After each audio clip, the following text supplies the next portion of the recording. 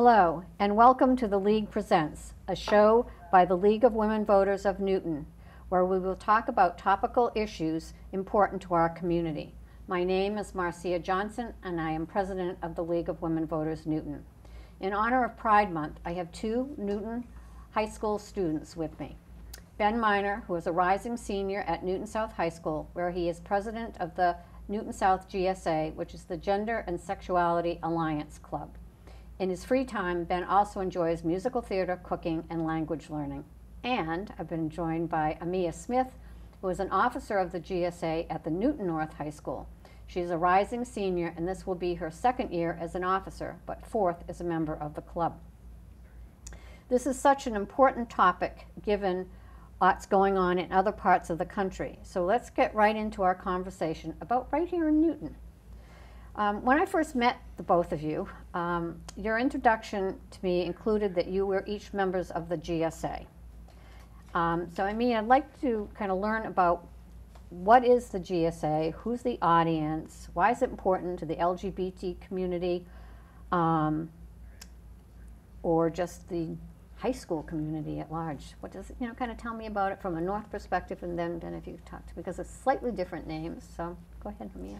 Yeah, so for us at North, the GSA is really a place for both queer students at the school to have a safe space and to connect with other people who can relate to the experiences that they face, as well as a club that tries to make the school an easier place to be in as a queer student, and that tries to educate the school on how it can better support the queer students there.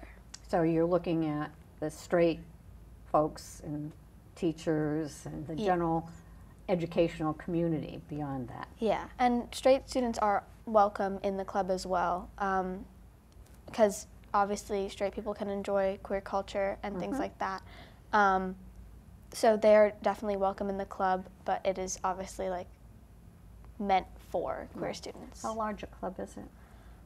It depends on the day. It's not like a huge commitment-based club, but we usually have around 10 people at each meeting, and it sometimes gets up to 15 to 17. And overall, just your total population, some may show up one meeting or next, but kind of people who signed up for or members of GSA?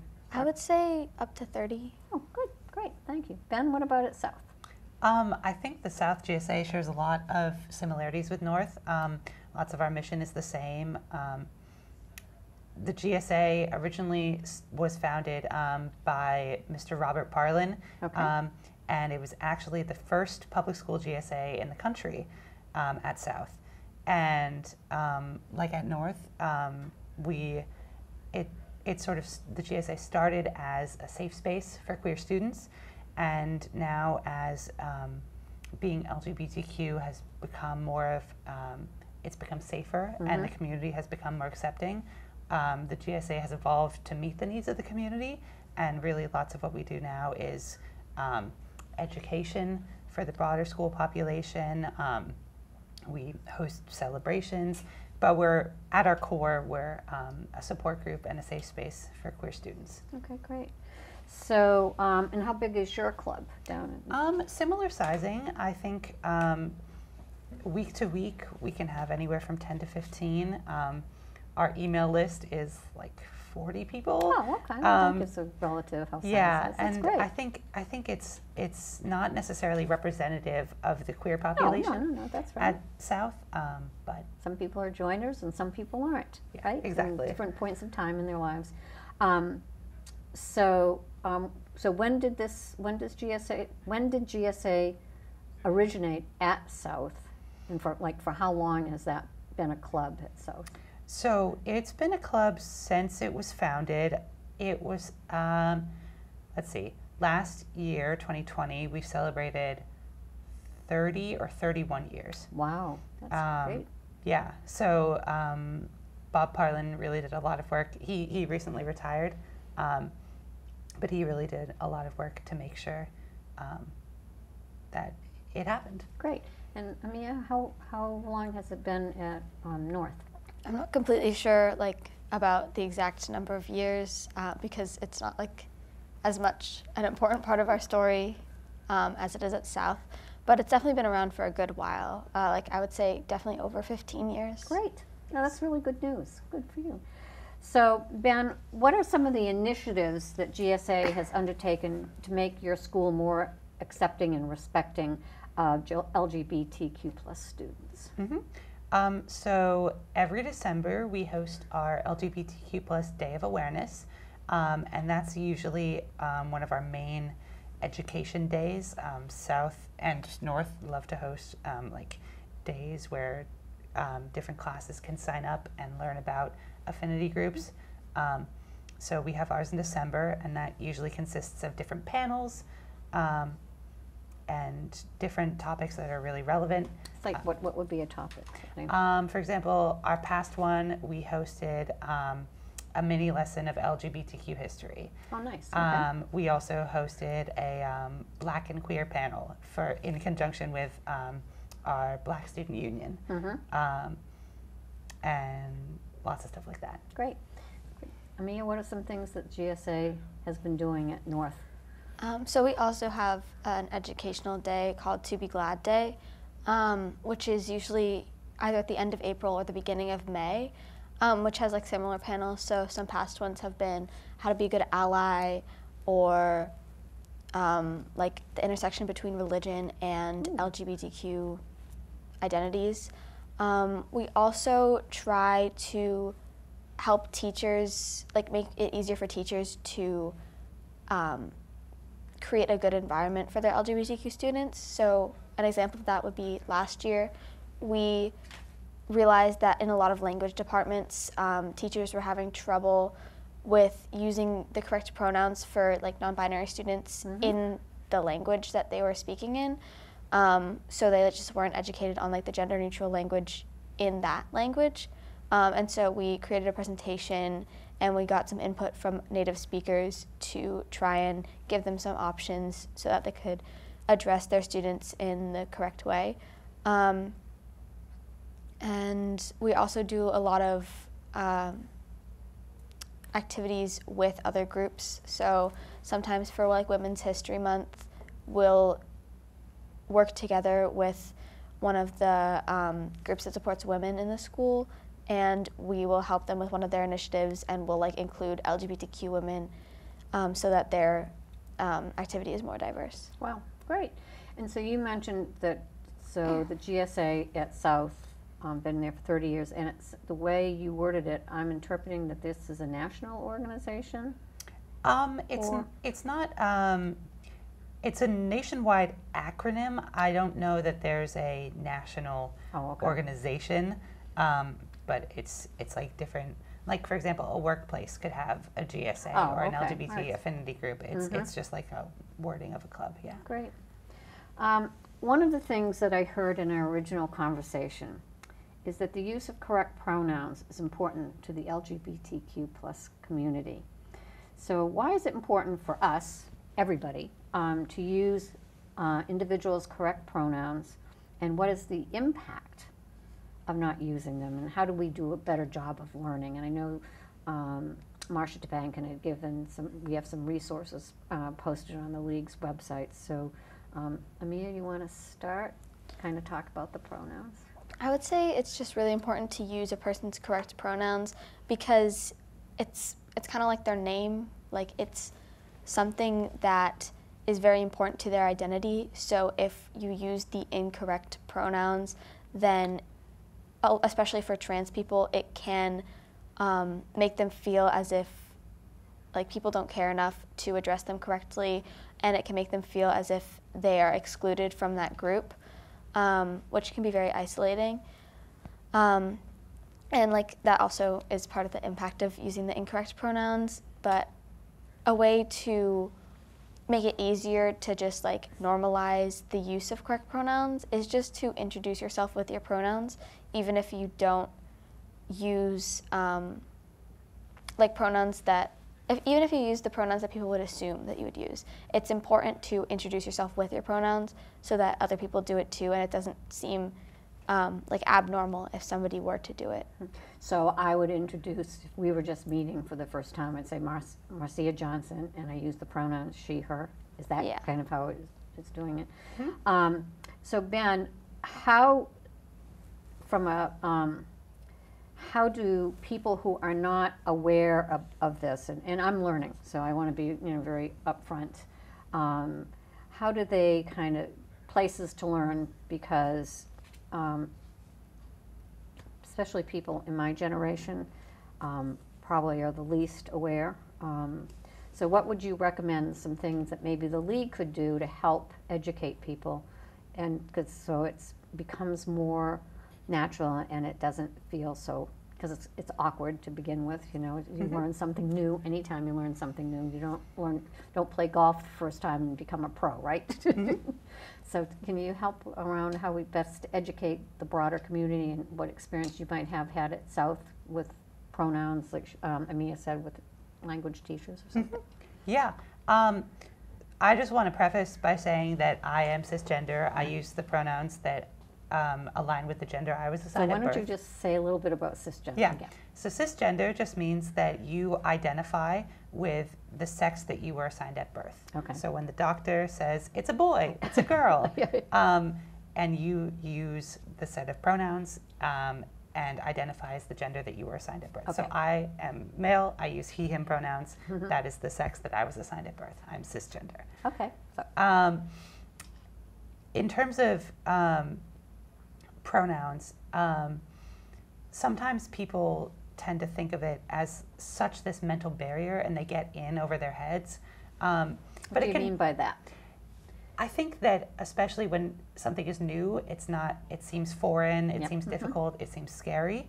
But people actually use, like, for example, the pronouns they, them all the time. Yes. It's like, oh, someone left their wallet, I better go return it to them. Right. You don't know who left their wallet. Right. And it's really in terms of doing better and correcting yourself. I used this analogy once with one of my teachers who was having trouble. I said, think about it like you're at the dog park and you meet someone's dog and you say, oh, what's his name? And the dog owner says, oh, actually her name is Susie or whatever. And you say, oh, sorry, she's so pretty.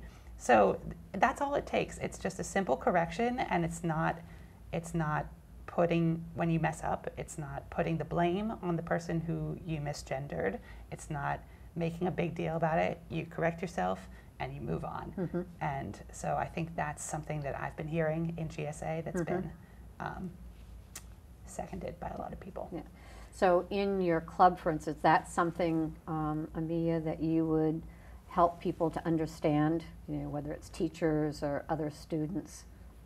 Yeah, I just feel like, especially when it's pronouns like they, them pronouns, which people seem to have a harder time using rather than like a trans girl or something, it's just especially important to kind of repeat the correction. So if they continue to use the wrong pronouns, to just correct them and move on each time it happens, rather than letting it slide after a while, so that it kind of gets ingrained that the they, them pronouns are the ones that they're supposed to be using. Good. So I know I just started using, because I really didn't understand the importance of it, to be very honest, and have now put it on my signature in my emails, just trying to, again, getting used to breaking into a new behavior. All right, today it seems that more people are identifying themselves as a member of the LGBTQ plus community. What would you say enables people to feel more comfortable and confident in doing so that may not have happened in the past? What's kind of out there? I think, especially with the rise of the internet, people are able to access so much more information, and especially for someone who might be like part of the Gen X generation who didn't have the internet growing up. They may not have seen people who identify the way they do or look like them. And I think people now are able to see that representation, and that really affirms their identity and allows them to feel confident in themselves. Mm-hmm. And also, I mean, it's not like that everywhere in the country. We're very lucky to live in an area that is relatively accepting and safe for LGBTQ plus individuals. And so that's also why we see it. Amia, what are your thoughts on that?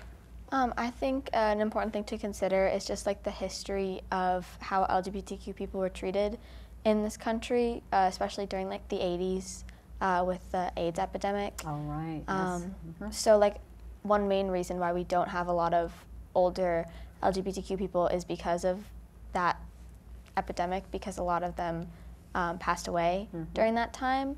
And so like now that the new generation is growing up, it may seem like there are more because we're not affected by that, and therefore like there's not like a bunch of them dying. So more people are going to identify as LGBTQ. And then also, like if you were growing up during that time, it was a very taboo thing, and a lot of people wouldn't identify as queer, or their upbringing would tell them that it was wrong, and so even if they grew up and like learned more about it, it still would be scary for them. So I think just like now that it's been a lot more destigmatized and more of our generation are educated about it, it's just a lot more comfortable for people to identify as LGBTQ. Okay. I mean, speaking of that, as we think about the challenges that the LGBTQ plus community faces in many, you brought up about we're in a safe place, many United States and communities, what steps could the Newton Public School System or the Newton community at large do to be more inclusive and help folks who still may be a little reticent or reluctant to be out there? So what kind of challenges and what can we do? And and this is where maybe the league can help. And this is the first time we've done a program like this, and so I'm really pleased about that. And I really want to publicly thank Marcia DeBanken for bringing this to the league for us. So what kinds of things, challenges are there that this community can do for you and your folks, that your friends, your community?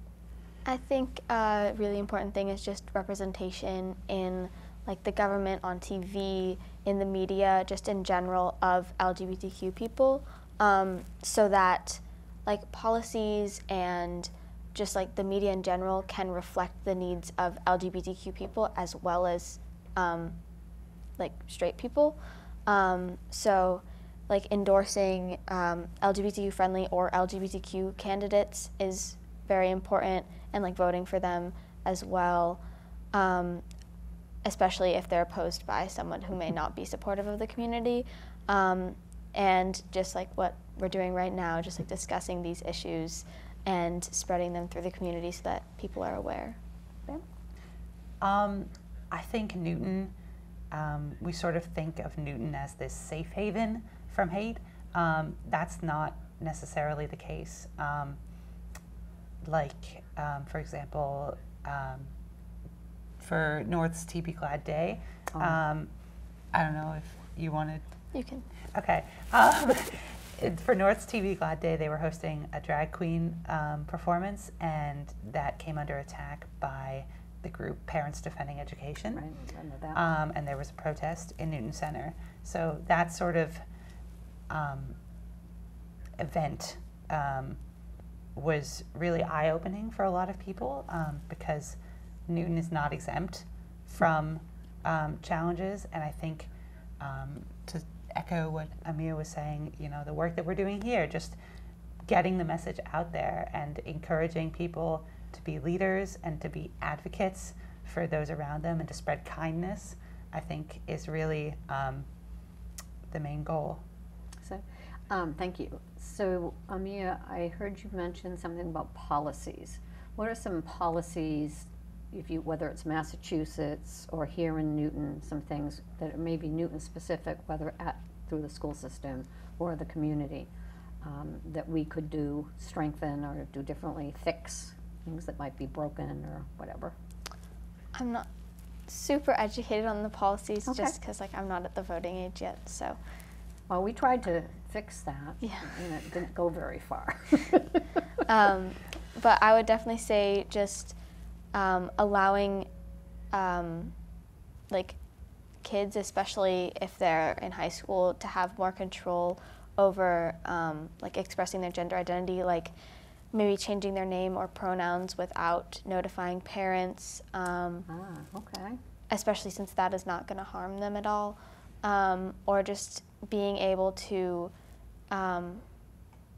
make decisions about their identity and have that be their own business if they don't feel comfortable sharing it with their parents, and not have the school share things that the students don't want to share. I think that's So right a major now, are you saying, am I interpreting that if you change your name, pronouns, or whatever in school, that is shared?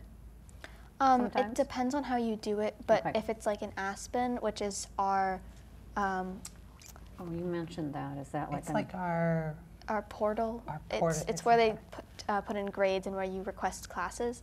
So if you change your name and your pronouns in there, which is where most people do it, just so that it's like kind of everywhere, parents can see that. Okay, Yeah. all right.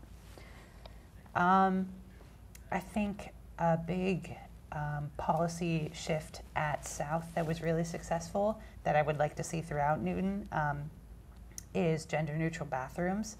The South GSA, in conjunction with our Gender Equity Club, worked really, really hard with administration in order to get designated gender neutral bathrooms.